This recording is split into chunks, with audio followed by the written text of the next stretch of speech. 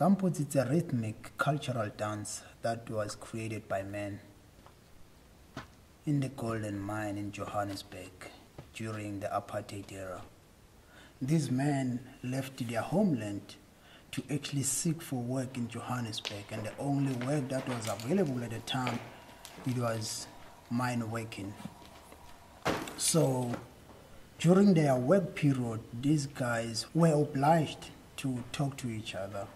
They were chained to each other, and they were working in very harsh conditions. They were working with normal shoes, and the mines at the time, there was a lot of flood. So, they would get feed infection, their feet would swell and all that. So the foremen or the bosses, they thought, instead of draining the water out of the mines, it would be easy for them and cheaper to buy these guys the Wellington boots. So first, they couldn't speak to each other. They couldn't even talk to each other because of the diverse language that they had. Around Africa, we have about 58 different languages, not even dialects, but languages. So while they were chained to each other, they created or they came up with the language called the Gumboot language. So all this storm, heat, or shake, it was a form of language itself. Let's say if the foreman was coming and someone see the foreman, they would just look. Then the other one would know, or they would just don't rush, or they even rush. All this is rush, there's no time, the foreman is here. And if the walls go down, they would mainly use the chains. If they put in a dynamite, they would use the shackles around them, and then they will shake them, and the sound will go on and on till the last guy, So everyone is aware now that the dynamite is about to go. And during their spare time, they kind of it started like it's a play, because they thought, inside we're doing all this slapping and stomping and using this. Why, every time they just sitting there, they come in with more without even realizing that they creating an extraordinary sound. They were just going,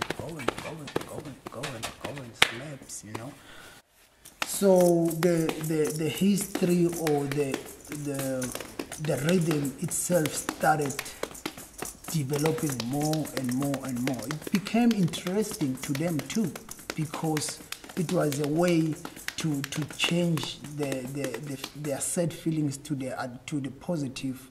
And in most cases, as far as going and seeing their family, the bosses, they will decide at the time that, okay, between 3 months to 6 months, who's going home and seeing their family. And in most cases, they were so sad, the fact that one day working in harsh conditions, were underground for 16 hours or more a day. They're not supposed to be talking to each other. They were living in hostels, filthy hostels. So they thought, let's use whatever we have to our advantage. We communicate anyway using these boots and shackles, and let's just use that to advantage.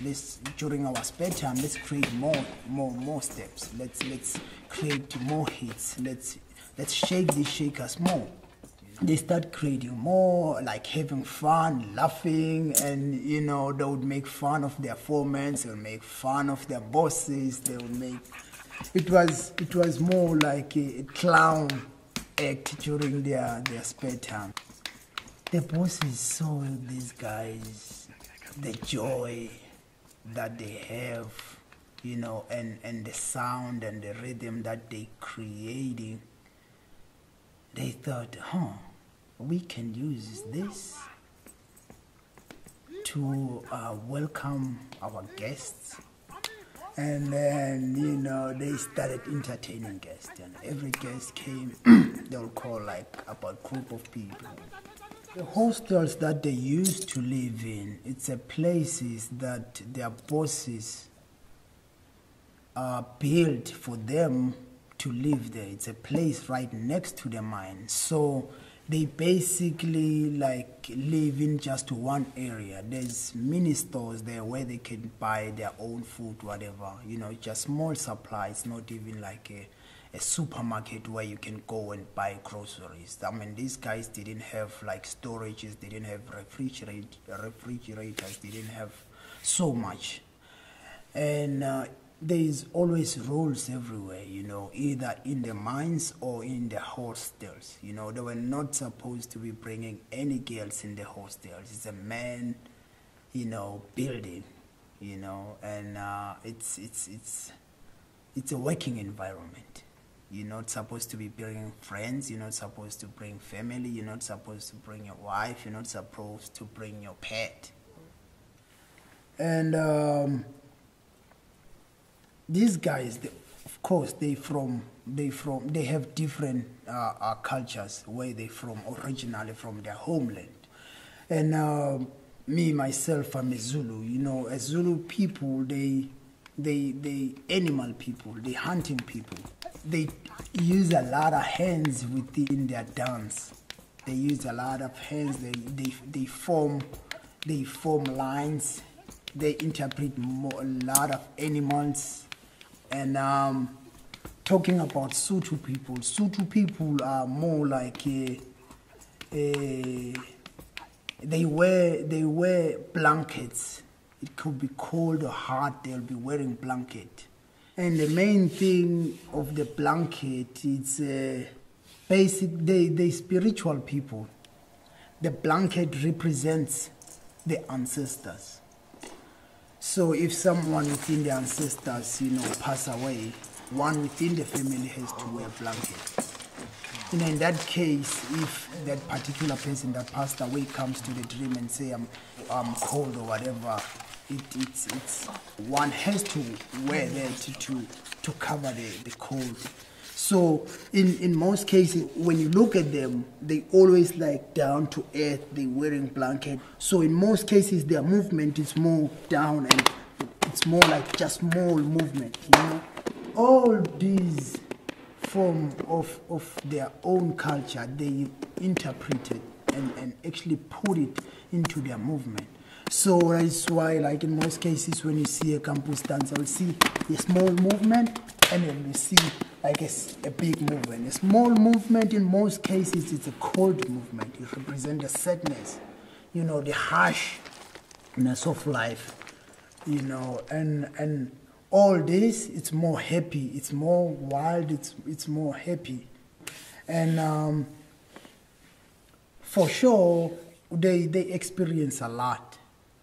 From what I've been told, they experience a lot. For an example, if someone dies in the mine, it's a lot for these guys. It's a lot, the fact that they already, just by being there in Johannesburg, they already lost their families because they see them once or twice in a year. At first, most of the guys, they were like Central and South of Africa, not mainly in Johannesburg. And they kind of form another family with these guys, that they work in. So, in most cases, if someone dies, it's sad. That's where it goes back to the Sotho culture.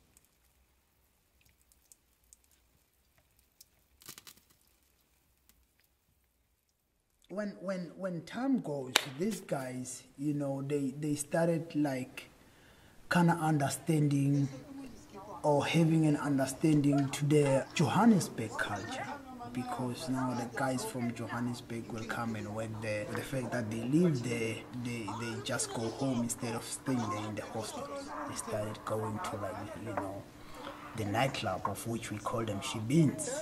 So they will go to the shebeens and actually like mingle with the crowd there. And they also took Gumboots to Josie. You know, the guys around Johannesburg, we call it Josie.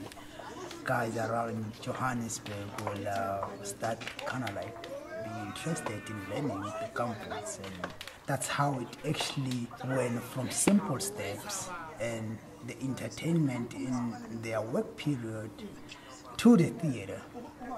So these guys, they started kind of like learning now the Johannesburg culture, the slang, so they would learn a lot on how like these guys like walk or talk, and then they would take that and interpret it to their movement, or like or the sassiness of the girls in the shebeens where they were drinking, like, oh, you know, sugar, or all this stuff, or the bouncers in the shebeen, like we were talking about the big guy. So these guys will know, because it's their language. They used to like signs and stuff. They'll just use their eyes and be like, then you know they're talking about the big guy over there.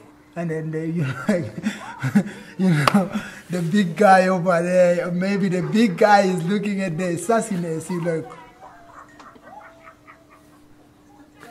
just small thing like that, they would already like just cracking up, you know. So and then they used it, and even today the campus always like evolved from then till now. What they have been performing back then is different from now. It has been just going up and up and up and up and up. Yes, it started as a culture. Yes, it started as something that they have to like kind of find a way to communicate, and then it becomes an entertainment, and then now it's something you can take it anywhere. You find campus in the theater, you find campus in like big productions, you know.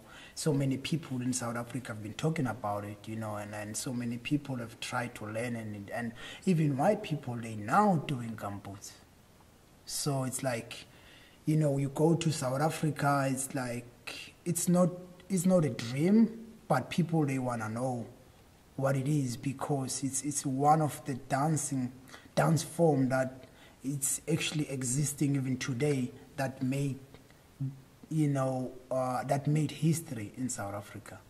So it's a powerful dance. It's if you see someone doing Gumboots, you would see the power in it, you would see the sadness in it, you would see the anger in it, you would see the happiness in it.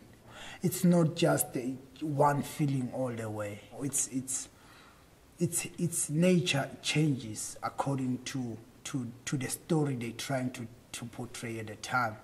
So within one, let's say within a minute, they would tell a story just by slapping boots. When you look at them in their faces, they would tell a story in a minute of, you know, their sadness and happiness and all that. Like you'd see it in like just 1 minute when you see someone doing Gumboots.